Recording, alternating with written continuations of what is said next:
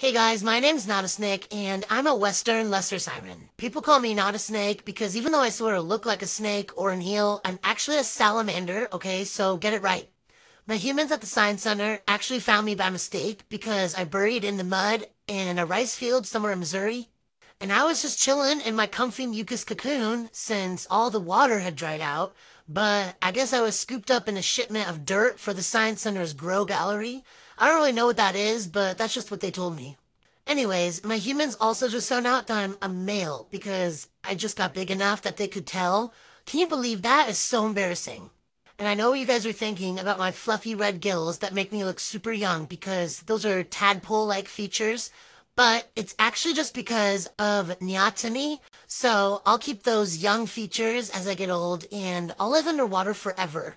And that's pretty cool because I really like swimming. I mean, check out my cool tricks. Anyways, this is my dad, but you can call him Charlie.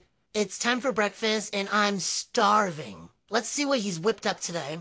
Yeah, I actually have no teeth, so I have to slurp my food down like spaghetti and swallow it whole. My dad says it's kind of bad manners, but he's just mad that he can't eat as cool as me. He gave me worms first. Here he goes.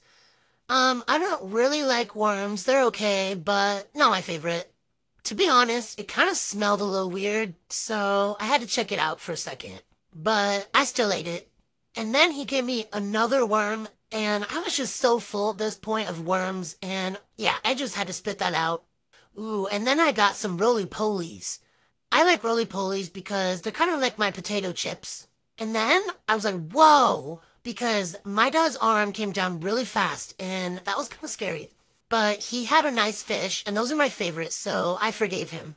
Like, guys, these taste really good. And this is just us playing some hide and seek. I like to hide under this rock sometimes. And then I'll say hi to my friend. I named them Maybe a Snake because I'm not really sure what they are. But they're a really good listener and really nice to look at.